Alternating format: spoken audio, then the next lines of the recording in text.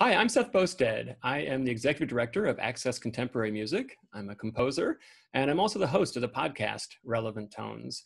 And I'm really excited to be here tonight as a lecturer for the Grant Park Music Festival. And I'm especially excited that the festival is able to go on this summer in some form. I know it's a little bit strange, but at least we're able to make music and share music with you. And I hope that everybody watching this is safe and healthy. And if you're protesting, please be safe out there. So let's talk about music. On the program tonight is the Prokofiev First Violin Concerto and the Tchaikovsky Second Symphony. And whether that was by design or happenstance, both pieces are, I think, almost overwhelmingly joyful. It's true that the Prokofiev can be a little sarcastic at times. He had a biting sense of humor, but it's not a sorrowful sarcasm like you would hear in Shostakovich. It's a little more playful in many respects, like a cat with a mouse or something. But overwhelmingly, it's joyful, and the violin is beautiful. For my money, this is among one of the most beautiful violin concertos out there. And the Tchaikovsky, oh my goodness, this piece is fabulous. So it's a great program. I think it'll lift all of our spirits, which is fantastic. So I'm going to give you some oral signposts for each of the pieces. I'm very lucky today to have some clips of the actual performances, including the wonderful soloist Benjamin Beilman for the Prokofiev. So I'll give you a little sense of what we're about to hear and hopefully provide some context for you. So let's start with Tchaikovsky. He's second on the program, but he comes earlier in time. So I want to start with Tchaikovsky. And Tchaikovsky is born in 1840, lives until 1893. So he spends his entire life in the 19th century. And that's really important. Prokofiev, on the other hand, is born in 1891, lives until 1953. So he lives in the 20th century. So of course we know the 19th century is different than the 20th century, but especially that's the case in Russia for many, many reasons. And that affects these composers. So we need a little bit of background on the time and place. Tchaikovsky was born in a very typical household in many respects at this time, a provincial household in Russia. Both of his parents played music, which was not uncommon in a time before Netflix. This was the only entertainment available to them. Tchaikovsky grew up playing music. He was quite good at it. But you didn't really go into music professionally at that time in Russia. It was definitely considered something that you would do only if you had a character defect or if you had no other option available to you. So his parents were thinking, well, Pyotr, we think you should become a civil servant. They wanted him to study jurisprudence, whatever that is, and become a civil servant. And you can only imagine what 19th century Russia was like if you've read your Tolstoy. Every character is either in the nobility or they're a civil servant. This must have been a bureaucracy that would have made Kafka gasp. So they want to pack him off and become a faceless functionary, in the civil service of the Tsar Alexander II. And maybe that would have happened. I mean, who knows? He was a civil servant for 3 years. But Tsar Alexander II was an interesting figure as czars go, one of the better ones, one of the less murderous of the Russian czars. He's the one who released the serfs from serfdom, so he's known as the liberator. And prior to this, you have to know that Russia, especially under Peter the Great and Catherine the Great, was really looking to Western Europe for models. So Peter and Catherine especially were importing architects, engineers, etc., to train Russians. And Alexander II was saying, no, we're going to foster Russians. We're going to foster people within our own country to do this. And so in the arts, that meant we're going to make a Russian art form. So when he dies, his aunt teams up with Anton and Nikolai Rubinstein, the famous pianists and composers, and they start the Russian Musical Society, the RMS. This is enormously important. You have to understand that Tchaikovsky is essentially at the dawn of classical music in Russia. Before him, there's Mikhail Glinka, maybe 30, 40 years before Tchaikovsky. Before that, there's almost nothing. So Tchaikovsky is one of the people who's really helping to define what Russian classical music is going to be. And the RMS, and then later the St. Petersburg Conservatory, are at the heart of that. So Tchaikovsky is pushing pencils in the civil service by day, and by night he's taking classes at the RMS. He's taking theory, harmony, counterpoint, composition. Anton Rubinstein becomes a mentor, although it's a complicated relationship, as are all the relationships in Tchaikovsky's life. And he eventually goes to the St. Petersburg Conservatory as one of the first students. And a couple of things happen now at the St. Petersburg Conservatory. For one thing, the St. Petersburg Conservatory gets its authority, per se, from Western classical music. They say, we're going to teach you the same way that, that Mozart and Beethoven were instructed. We're going to teach you the sonata allegro form. We're going to teach you these forms and structures that they use in the West. And the second thing is that because of that cachet, bestowed upon them by borrowing Western forms, it's now okay to be a professional musician. So Tchaikovsky can say, I'm not a civil servant, I'm a professional musician. Unfortunately for him, getting this Western training, it's right when this Russian nationalistic idea is happening. And so in Russia at this time, it's a very popular idea. And Balakirev, who is Tchaikovsky's contemporary, he starts a group called the Five, or the Russian Five. And they are kind of hostile to people who are still doing Western models. So Tchaikovsky is stuck right in the middle of this. And that is a defining characteristic for him throughout his life. He feels conflicted professionally. He feels conflicted personally for many reasons that are outside of the scope of this talk. But this is a defining characteristic of Tchaikovsky. I bring this up because in the Second Symphony, we hear all of this. The Second Symphony has the nickname, the Little Russian Symphony. And somehow he pulls off this miracle. He uses Western classical forms. The first movement has a wonderful sonata form, for example, in the faster part of it. But he uses a lot of Ukrainian folk melodies. And Ukraine was part of the Russian Empire at that time. So they would have considered that to have been Russian folk melodies. It's obviously problematic now, but that's how they thought at that time. And everyone liked this piece. It was popular from the beginning. Tchaikovsky played the fourth movement on the piano for a salon concert. And in his own letter, he says he was mobbed by people. We don't know quite what that means, but, but they loved the piece. And people love this piece to this day. So let's hear some of it. We're going to hear a little bit of the first movement. I'm just going to start at the very beginning of the piece, the first thing that you're going to hear. And the melody that he's quoting here is a Ukrainian folk melody called Down by Mother Volga. Volga is a very important river. So we're going to hear a little introduction. There are hardly any major works by Tchaikovsky. He's got a very dramatic sense that don't have a slow introduction, a kind of setting of the scene, as it were. And then we'll hear this melody first in the French horn, Down by Mother Volga. Here is Maestro Carlos Kalmar to conduct the Grant Park Music Festival Orchestra in a little bit of the first movement of Tchaikovsky's Second Symphony.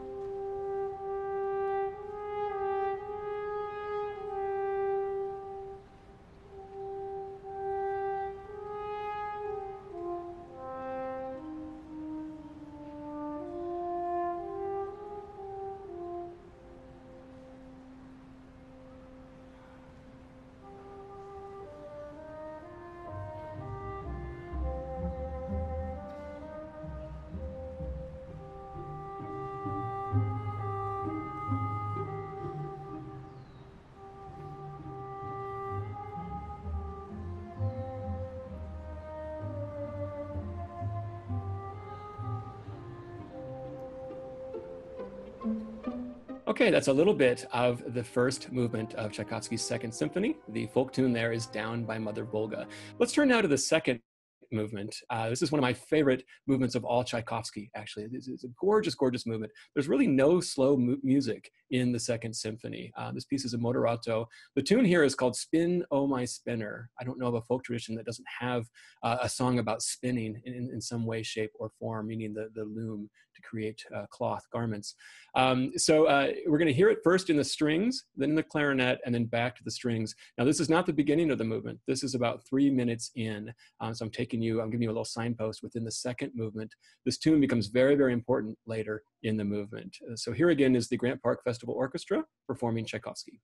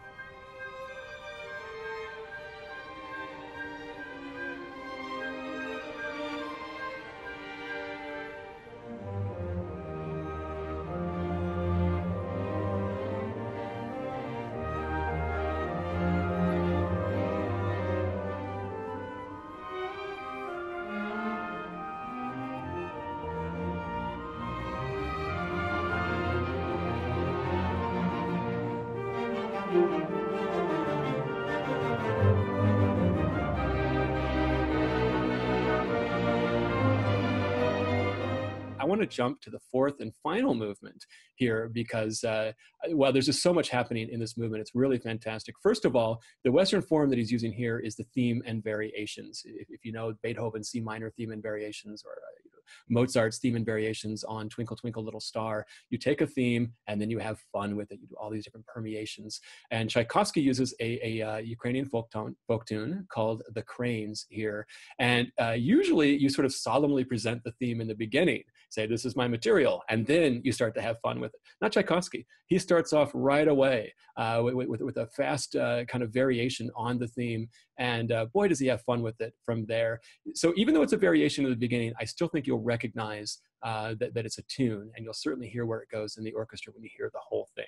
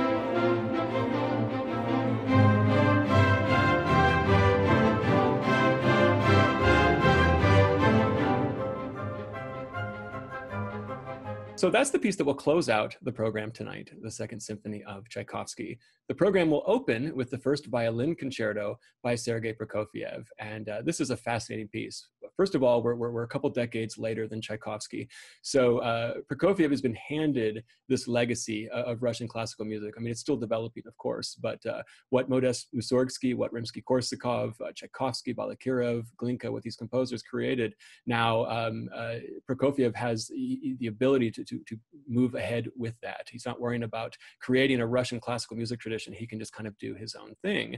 And on the other hand, there's Igor Stravinsky, who is still very much in his Russian period in 1915 when Prokofiev starts working on the violin concerto. So I'll talk about that in a little bit. So Prokofiev does start to work on this in 1915, puts it aside, comes back to it in 1917. If I'm talking about Russia and I say the words 1917, I hope alarm bells go off. That was a really rough year for many people in Russia. There was first a failed revolution in February, and then there was a revolution in October that took. And so everything was chaos. I mean, if you're a composer and you're trying to get an orchestra to play your piece during the Russian Revolution, I mean, good luck, right? It's not going to happen. And Prokofiev is a fascinating individual. He's not a political person per se. He's brilliant. He's a little bit arrogant. He's very much a self-contained individual. And he says, you know, it seems to me, this is an incredible thing to say against the backdrop of all of this turmoil. He says, it seems to me that Russia is not interested in music anymore. So it's time for me to leave. And he does. He packs up all of his scores, including the violin concerto that he's completed, but has not been performed yet. He gets on the Trans-Siberian Railway, goes all the way across Russia, gets on a steamer, goes to Tokyo, as if he didn't just come out of, you know, this incredible, I mean, like a Jerry Bruckheimer movie where there's flames, you know, erupting behind him and he's running away from it. He does concerts in Tokyo, you know, what, nothing. And then he comes to San Francisco, where apparently the local immigration authorities were suspicious of him. They thought maybe he was a Bolshevik spy, and Prokofiev was kind of like, well, I mean, if I wanted to be treated this way, I would have stayed at home, you know. So he leaves San Francisco, goes out to New York, and then he finds a card in his shirt back in Petrograd, which is what they were calling St. Petersburg at this time. He had met a guy named Cyrus McCormick, a name I'm sure is familiar to Chicago audiences. Cyrus McCormick was a famous inventor. He's I think the grand uncle or something of Robert McCormick, who will found the Chicago Tribune. And in typical American brash, nouveau riche, industrialist style, he likes music. He meets Prokofiev and he says, "Hey, if you're ever in Chicago, here's my card. Look me up." And incredibly, Prokofiev does. And so he lands in Chicago, has some successes there. And in fact, Chicago becomes very important to Prokofiev's career in many ways. And now Prokofiev's got his confidence back. He's feeling great. So he leaves. He goes to Paris, where he meets Koussevitzky, the great conductor. And finally, the violin concerto is premiered.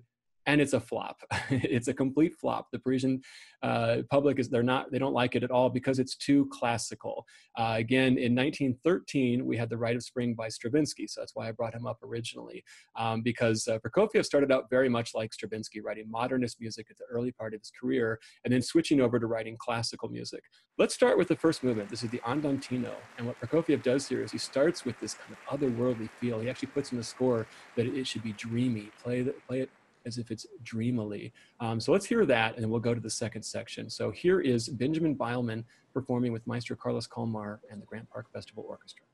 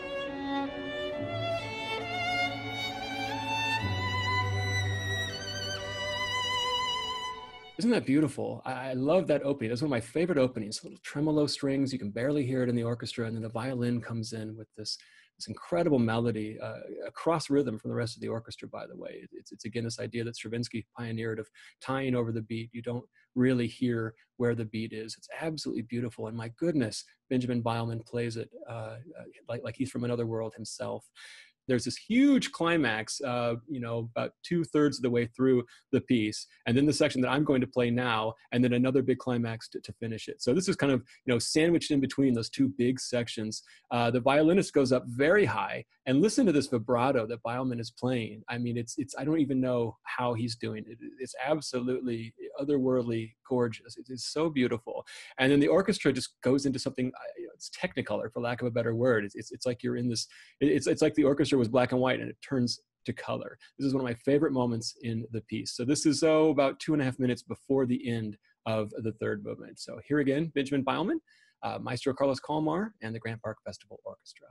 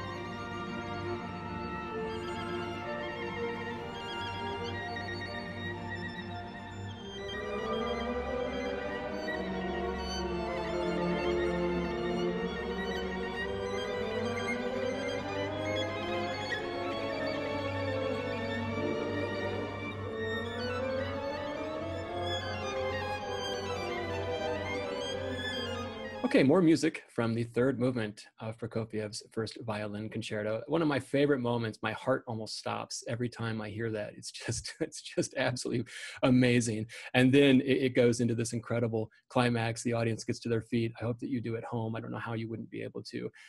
So that is what will start the concert tonight. Prokofiev's First Violin Concerto, and then we'll move to Tchaikovsky's Second Symphony. Again, this is joyful music to raise the spirit. I think we all could use a little bit of that right now. Thanks so much for listening to my pre-concert lecture. I'm Seth Boustead, and enjoy the concert.